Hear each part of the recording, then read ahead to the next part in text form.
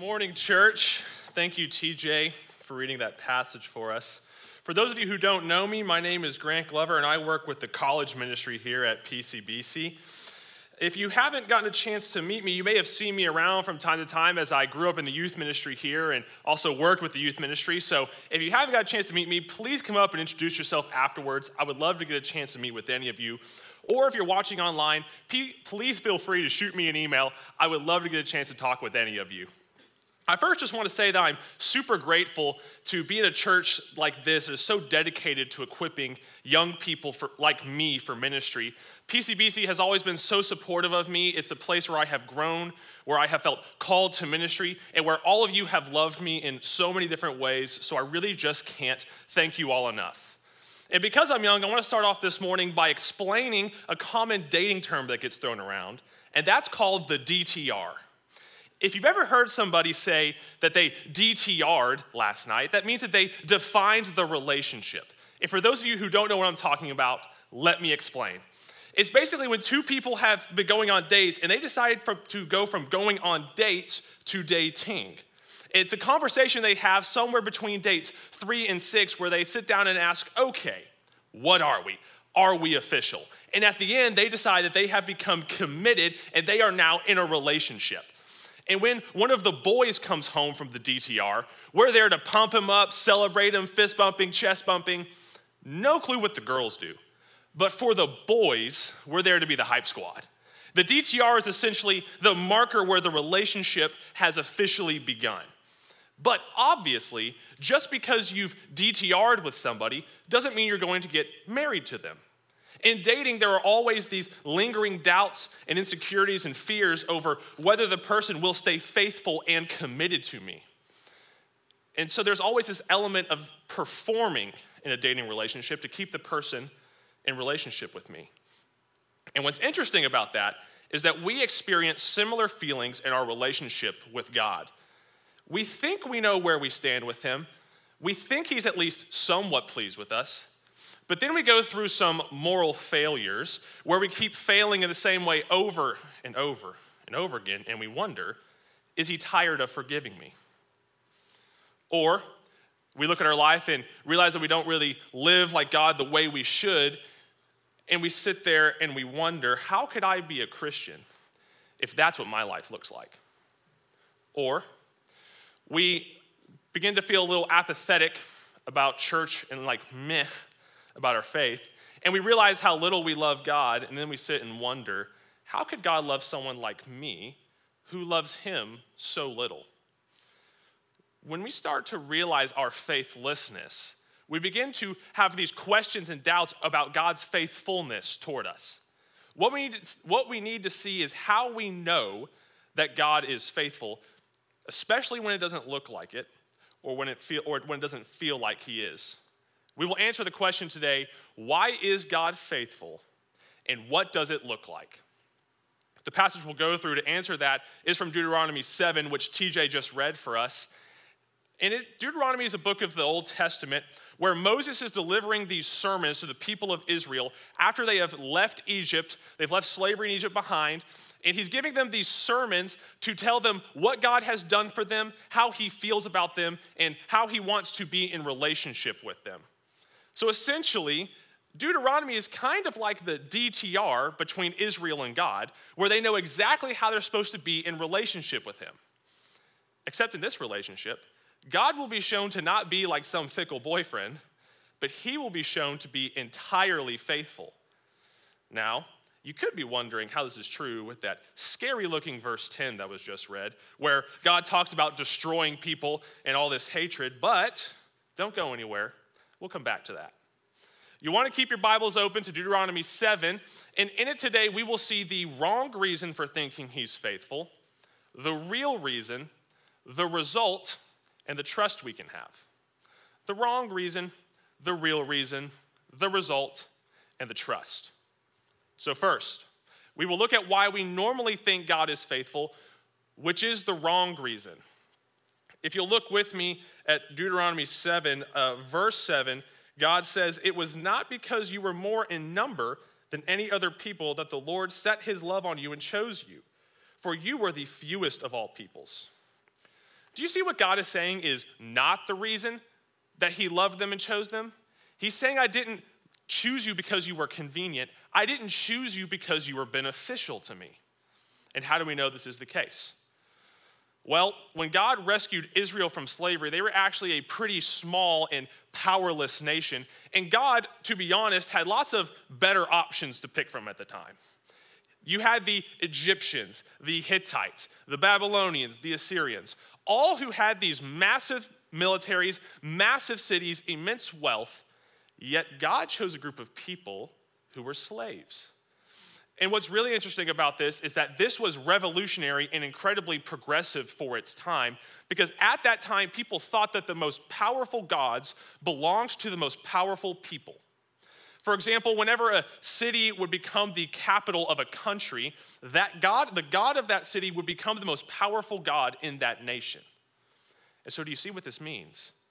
It means that God did the exact opposite of what people were expecting. He did not choose, the all-powerful God did not choose a powerful people. He chose a bunch of poor, uneducated slaves of little status to be his people. And that means he didn't choose them for the benefits they brought to him. Yet he calls Israel, even though they were this small, powerless people, he calls them a treasure. But he doesn't say that he loved them because they were a treasure. He says that they're a treasure because he loved them.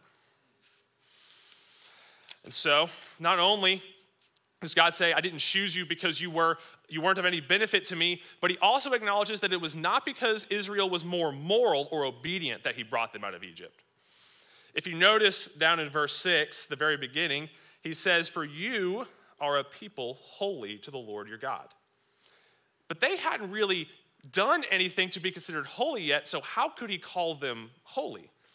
Well, it's because God's talking about holiness in a different way than we normally talk about it. He's not referring to holiness like Justin Bieber does in his song, Holy, if you're familiar, where he's professing his love to his wife, Haley, and in his own words, he's talking about holiness as a lifestyle.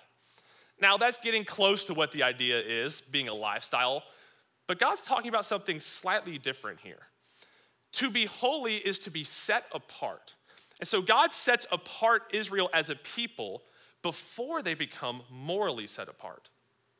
And this is kind of the exact opposite of what we would expect from the Old Testament. We normally think of God as legalistic, demanding, impatient, angry, fed up. But it can be easy to forget that the law was given not before Israel was brought out of Egypt, but after. God loves Israel first and then gives the law. He does not ask them to follow the law and be obedient for him to love them. He loves them before they do anything for him or perform for him in any way. And he promises to remain faithful to them and love them regardless of how well they carry out the law.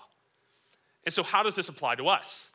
It means that though we tend to think God's faithfulness depends on ours, us being beneficial to him or being obedient to him, or we have to perform to receive his faithfulness, that is not why he's faithful.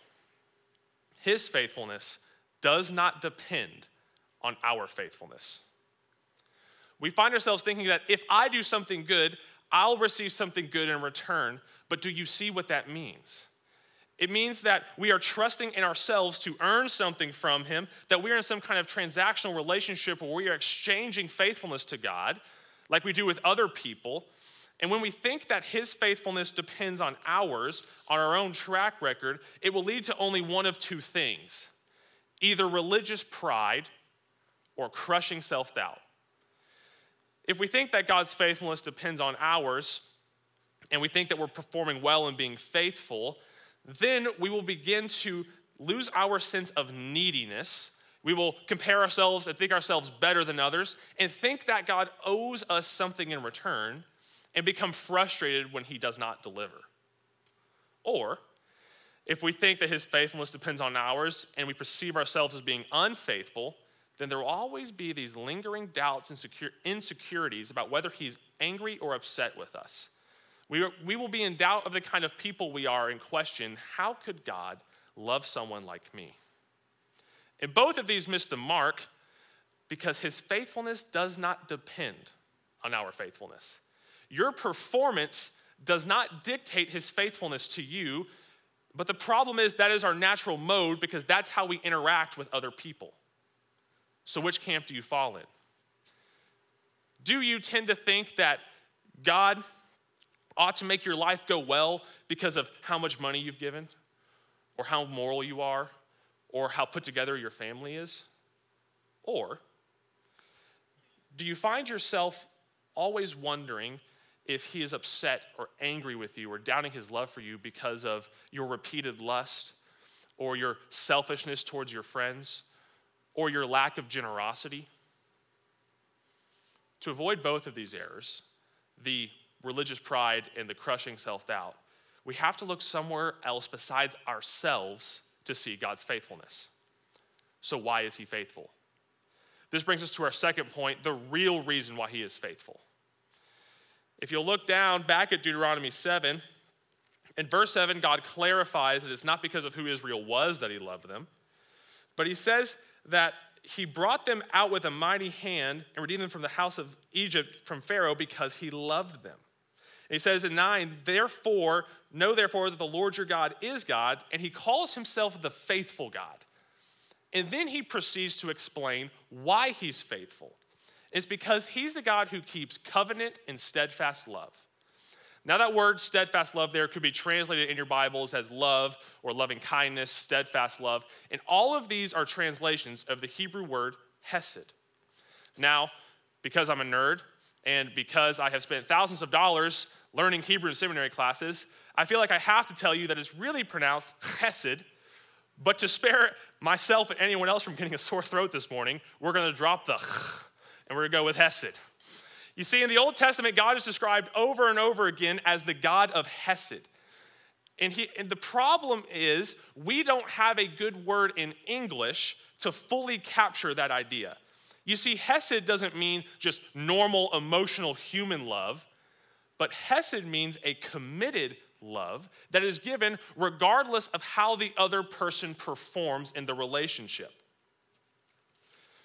You see, hesed is talking about how that God loves people whether or not they deserve this love.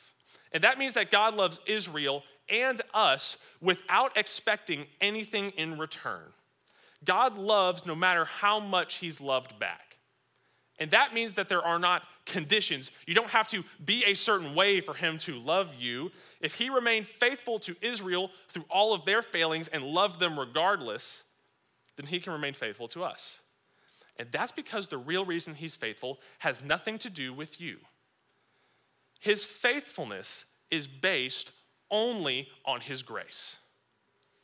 His unconditional love means that he's unconditionally committed and faithful to you, even though you are not unconditionally faithful back to him.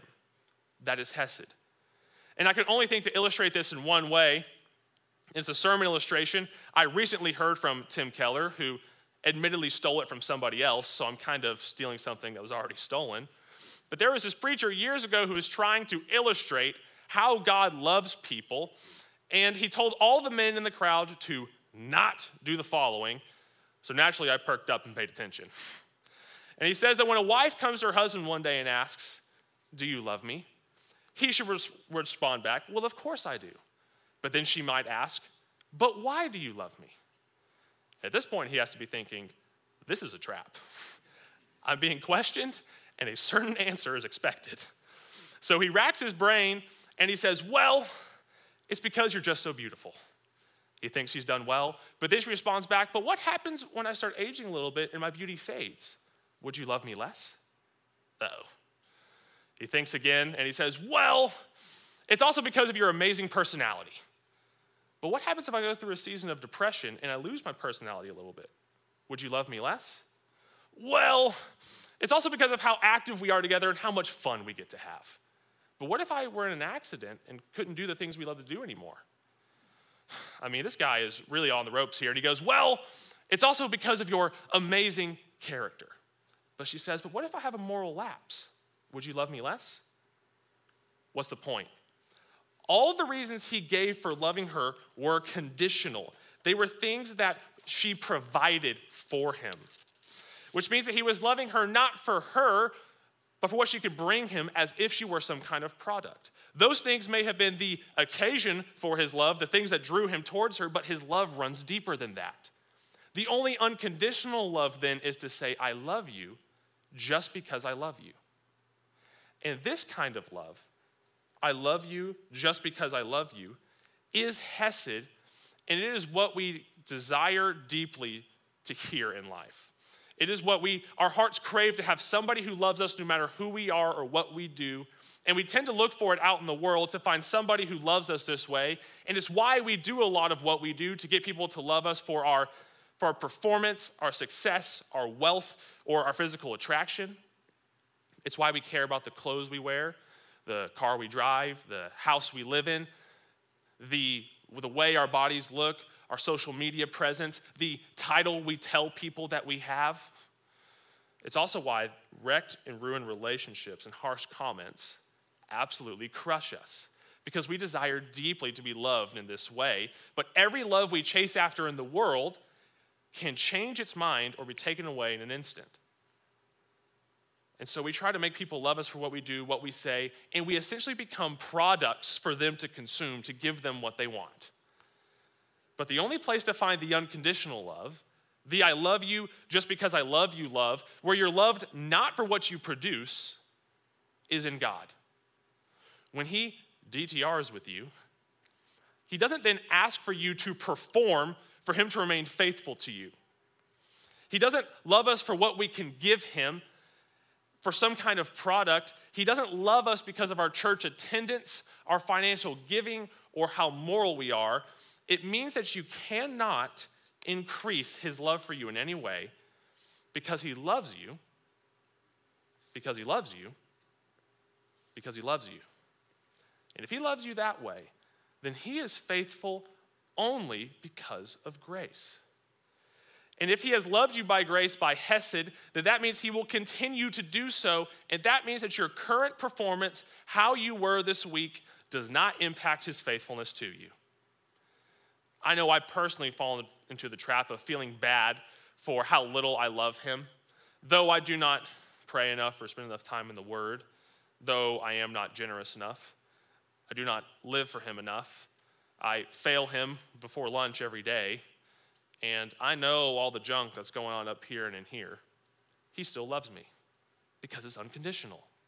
And that means for you that whenever you click on another video that you shouldn't, again, or have one too many drinks, again, or treat your family terribly, again, you will keep finding nothing but unconditional love and grace whenever you come back to him, and he will remain faithful to you.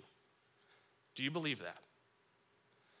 It might be hard for you to fully believe that because of how unfaithful other people have been in your life. Maybe you've had an unfaithful boyfriend or girlfriend, an unfaithful spouse, an unfaithful friend, or an unfaithful family member. God is not like the other people in your life, and he wants you to know that. He is faithful to you not because of your faithfulness back to him, but in spite of your faithlessness. In spite of your track record, he loves you because he's faithful to you not because of who you are, but because of who he is. You are not defined by what you do. So who is God to you? Is he right now like a frustrated employer, an angry judge, or a worn-out father, constantly waiting for you to get your act together? Do you find yourself constantly thinking that you have to get back in the right with him or get back close to him, as if he weren't unconditionally committed to you and faithful to you already? Do you see that he's only faithful to you just because of how deeply he cares about you? Now, that might be why he's faithful, but that still leaves us with the question, what does his faithfulness look like? How will it show up in my life? And this brings us to our third point, the result of his faithfulness. You can look back down at Deuteronomy 7, verse 11, which says, "You shall therefore be careful to do the commandment and the statutes and the rules that I command you today." Do you see that therefore? It means that God is saying, in response to everything I've just said about myself to you, you are to therefore obey what I've said. And he doesn't tell them to obey to attain his faithfulness, but in response to it. And that completely changes the order of things. It means that you don't obey to get something from God, but you obey to respond because you're simply grateful for what God has done for you already. While religion says that you may have to perform to receive something from God, the gospel says you have received his unconditional love and you've been fully accepted already. Therefore, you obey him just because you enjoy him, because you're grateful. Let me show you what this is like.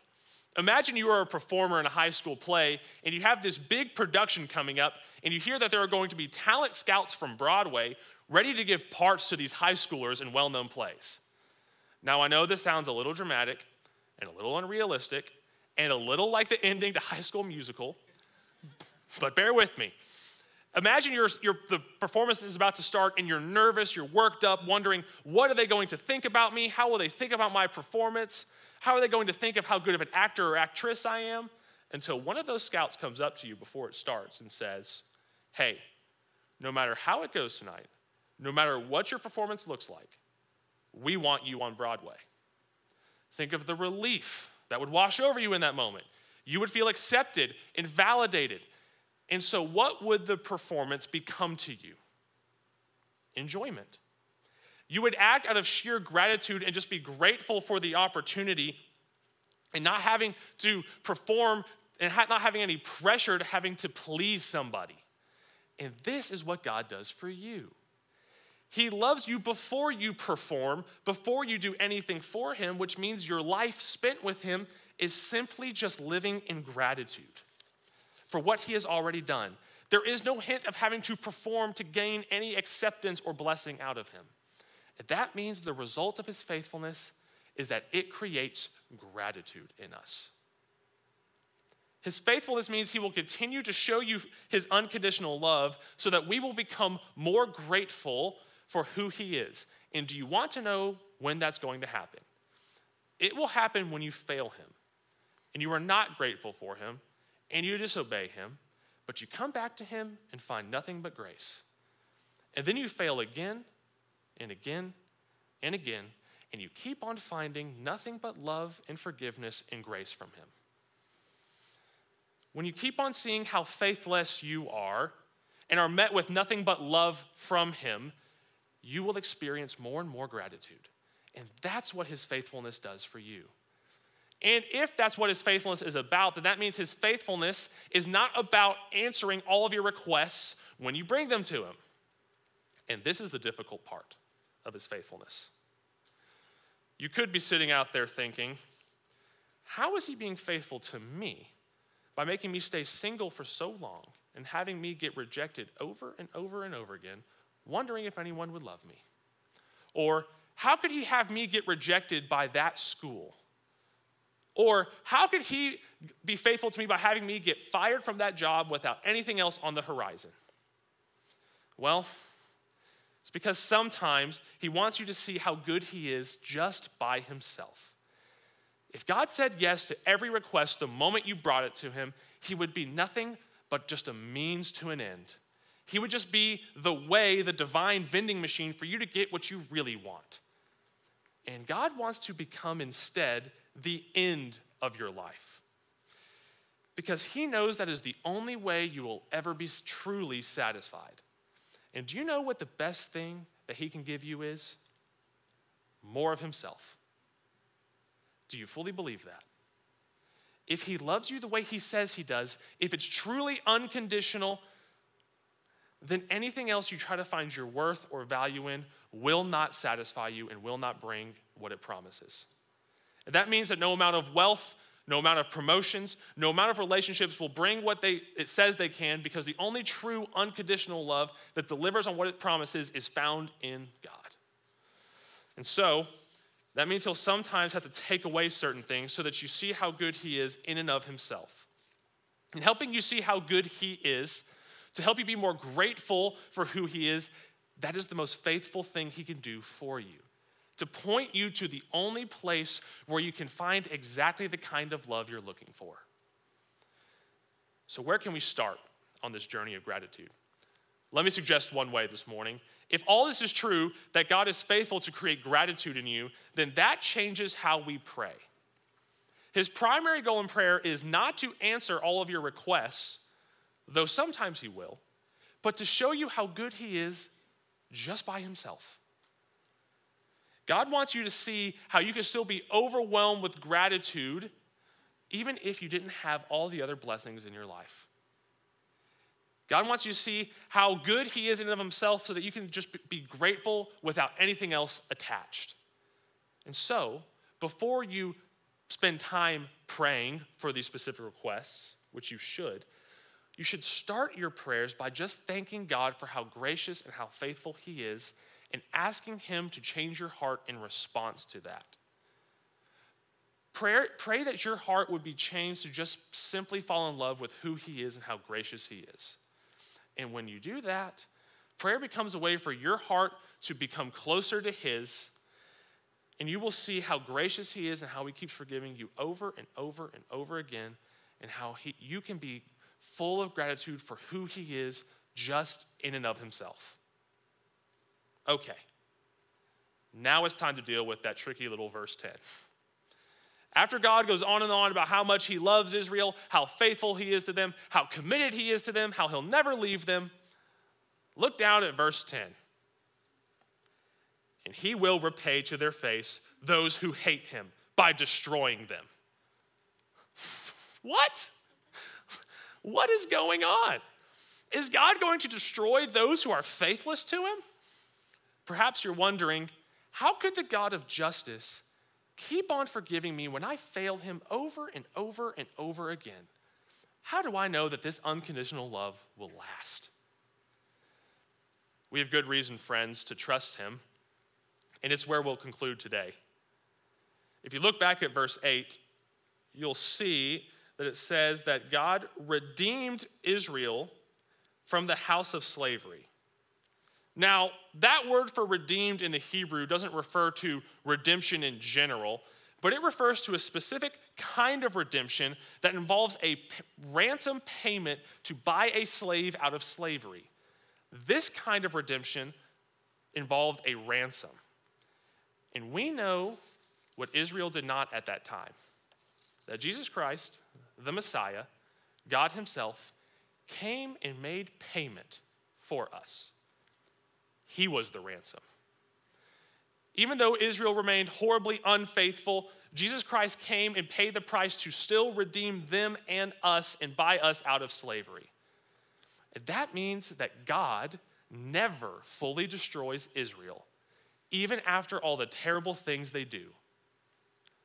But what happened to Christ on the cross? He was whipped and beaten and abandoned by friends spiritually, and he was spiritually, physically, and emotionally abandoned. He was whipped and nailed to a cross and crucified like a criminal, and on the cross he cries out, my God, why have you forsaken me?" He was destroyed. He paid the price to satisfy God's justice. He was destroyed so that you don't have to be. And that means that God's faithfulness is secure only in the cross, and we can trust him. Instead of bringing the destruction on you, God takes the destruction on himself.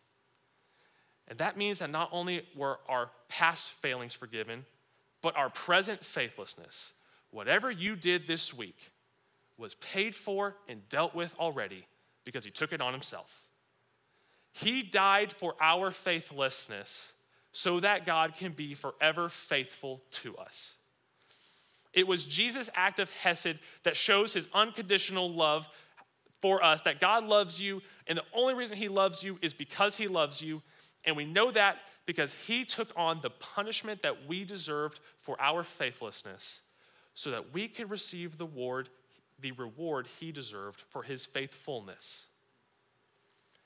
If you do not fully believe that, or are unsure about that, or need to process God's faithfulness and your faithlessness with somebody, please come talk to any of us after the service or at any time in the coming weeks. We are simply a bunch of people who are faithless, but God loves us anyway, decided to die for us, and we would love to get a chance to talk with any of you. God is faithful to you not because of who you are, but because of who he is, which leads to gratitude.